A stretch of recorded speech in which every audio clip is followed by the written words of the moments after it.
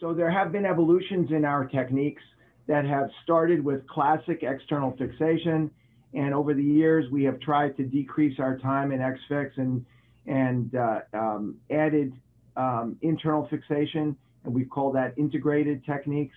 And then now we have the ability to do full internal bone transport. And essentially, you know, the idea has been to decrease the amount of time in the fixator from a lot to, limited time to no time in the fixator.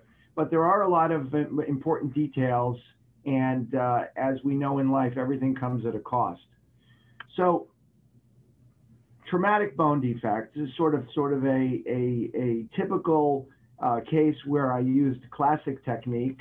Here's my bone defect, and so this was a all external fixation technique. Even this was a bit of an evolution because this is a stacked hexapod frame, and I do recall when I first started doing these, the real diehard bone transport Elizarovians were critical of this, but I would still call this classic external fixation technique, because what we're doing is we're lengthening proximally and we're shortening distally, and we're essentially doing what's called a bifocal technique. The lengthening and the shortening is done at the same time, because in this case the fibula is intact.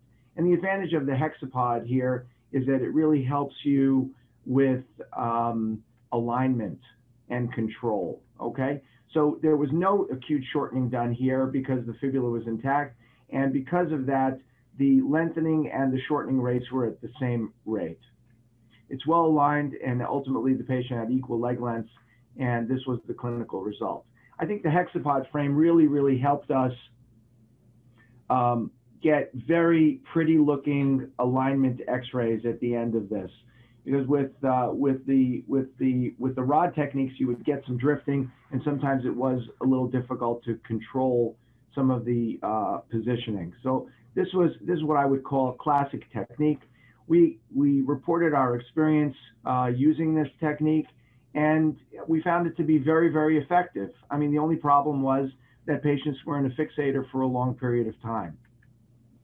Another example of what I would call a classic technique, perhaps a little bit more complicated. This was a patient, Joe, you'll know this was actually a transfer from your old place, just as it got hit with Hurricane Sandy. This young man actually got airlifted from Charity Hospital in Louisiana when the city just got totally dilapidated, and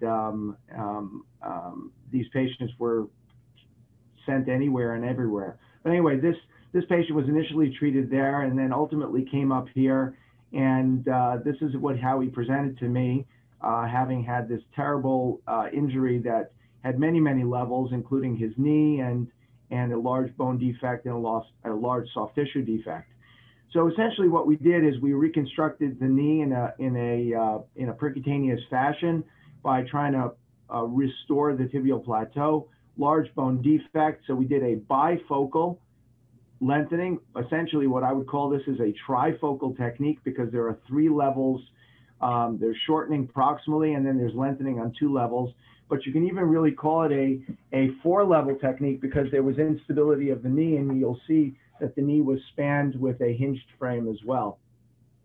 But this is how this thing progresses, with gradual lengthening in 2 places. Ultimately, it docks into place, and it takes quite a leap of faith to believe that this is actually going to work. But it does, and you can see that little by little, the frame is complex, but it's doing what it needs to do. And ultimately, we got a really nice reconstruction with filling in and union of the regenerate. And you can see that we were able to really stabilize his knee in a reasonable way, given what we started with. And this is his end result. Okay, so now let me show you another case, and this is an example of a bone defect in the foot ankle area. And this patient had an explantation of a failed total ankle replacement.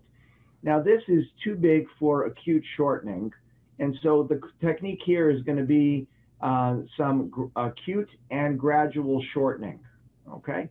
So here you can see I've done that. I've done some acute shortening in the operating room. I've done the rest gradually. But now I need to make up for the bone defect, and I'm doing that at a proximal tibial level. Now, why is this an evolution in the technique? Well, two things are different. One is that the shortening and the lengthening are at different rates. Okay, so that's one idea and one concept that's important, is that if you can shorten more quickly and get that to close down more quickly, that's a positive thing.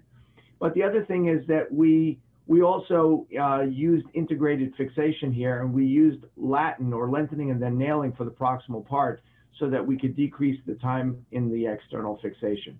So here you can see we achieved union in both locations. And this strategy of limb salvage and reconstruction of the ankle using fusion and simultaneous lengthening has been very useful and has been reported. Next case example that I think represents another evolution is shown here. This is a patient who has a 17-centimeter bone defect, and what we did is we treated with bone transport over a nail. So step one, you can see this is an infected non-union with dead bone and drainage. This looks like cement, but it's not. It's actually a necrotic segment of bone. This is the surgical approach, and this is the excision of the bone. It's all dead piece of bone. So step one was an insertion of an antibiotic-coated nail and sterilization of the area and treatment of the infection. And stage two was then bone transport over a nail, insertion of an IM nail, and a cable bone transport by pulling the segment over the nail. And you can see we used pulleys, and gradually we're pulling the bone down until we eventually get more and more regenerate, and it's working its way down until it's docked in place.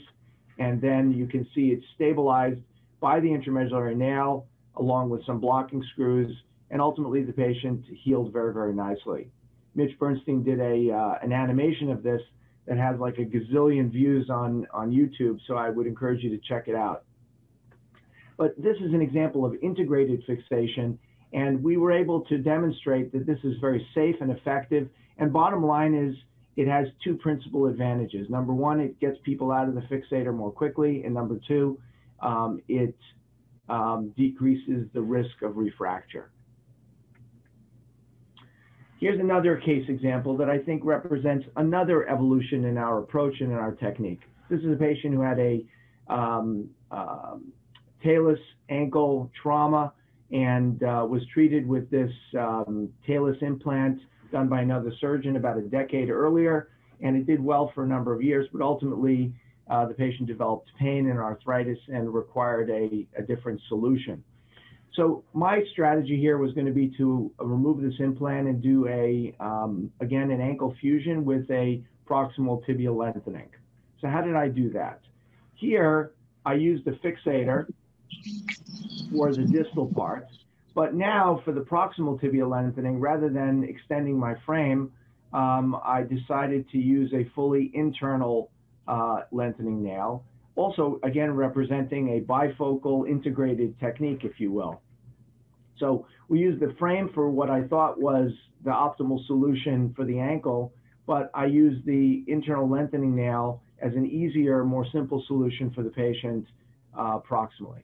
And you can see we were able to achieve nice union in both locations.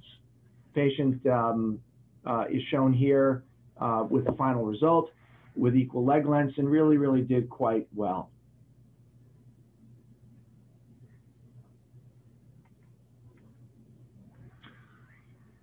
And further advances in the world of bone transport have come with some of these, we'll call them fully internal solutions, but integrated techniques, okay? So there is the plate-assisted bone transport, and then ultimately the ultimate transition, which we've all been hoping for, which is a fully internal lengthening nail. And so The idea has been thought about and has been fantasized for many, many years, but then ultimately NuVasive came up with a very, very nice solution, and it is available, although it has some limitations. So the bone transport nail is a takeoff on the internal lengthening nail, and it's a mechanical device that allows bone transport without the need for external fixation completely. So here's an example of a case that I did. This is a patient who has a bone defect, post-traumatic, and you can see the planning that goes into figuring out the nail size, etc.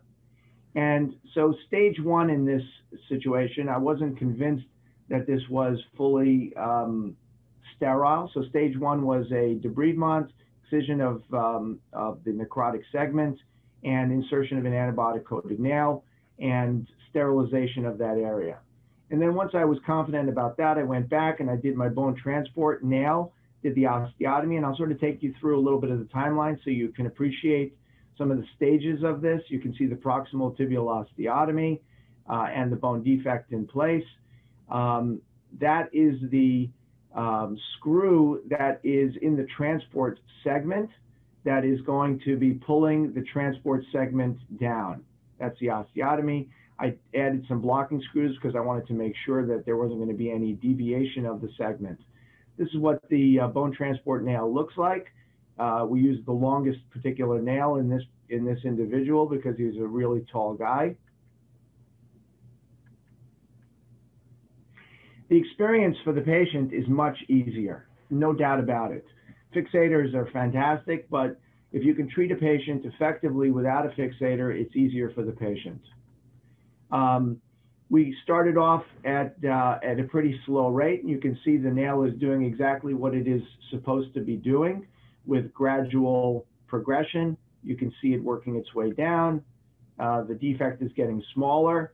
At this point, I decided to take the patient back to the operating room for bone grafting of the defect through a small minimal incision. At the same time, I added bone marrow concentrate to the regenerate, which you can see on the other slide. And this is what it looks like at docking. Pretty optimistic at this point with the healing progressing. And then we're just sort of following this thing at this point. And you can see June, July. Unfortunately, the progress was a little bit on the slow side, and the regenerate wasn't kind of coming along as quickly as I would have liked. And I think at some point we all have to make a decision about whether you sort of just keep watching or if you do something active. And we decided that it was important to do something because ultimately the nail was going to fail and we weren't making progress. So we took the patient to the operating room to do an exchange nailing. Now, I didn't want to lose any of my position, so I put a temporary external fixator on the patient. Unfortunately, at the time of the exchange nailing, we did find that there was a P. acnes positive culture. And so we had to deal with that. And of course, we just treated this. But the idea of this technique was to place a temporary external fixator. These wires are placed in such a way that it doesn't get in the way of my path of my nail so that I can do what I need to do in terms of doing the exchange nailing. So those wires are posterior to the nail, and so they're not in the way of the nail.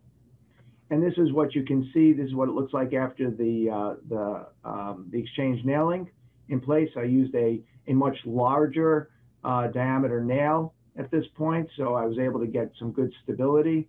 And what I did is I drilled a hole in my striker nail so that I could put in a screw so that I wouldn't get bounce back of the transport segment. And so these are just some technical points that go along with this. Drilling the hole in the nail is a pretty easy thing to do with a carbide drill. And then you can insert your nail while the fixator is on so you don't lose any position. And then this technique seems to be working nicely because we're getting more and more calcification of the regenerate and healing. So the patient's doing well, putting full weight bearing at this point, and I do think that we will be able to have achieved successful bone transport without an external fixator. So in summary, there has been an evolution in our technique. We've gone from classic to integrated to fully internal. I don't think that there's one technique for all. I think we have to have all of these techniques in our armamentarium to make sure that we can treat every patient optimally. But essentially what this has done is it's decreased and minimized the time needed in external fixation and also decreased the rate of refracture. So there clearly are advantages in decreasing the use of the external fixator if we can do that. But remember that the external fixator is the most versatile of the techniques, and the internal fixation is the least versatile of the techniques. And I think that might be a good way of thinking about it. So there are lots of issues, including defect size, the presence or absence of a growth plate, defect management plus lengthening, etc., that goes into making decisions about which of these techniques we're going to use. I do think that in my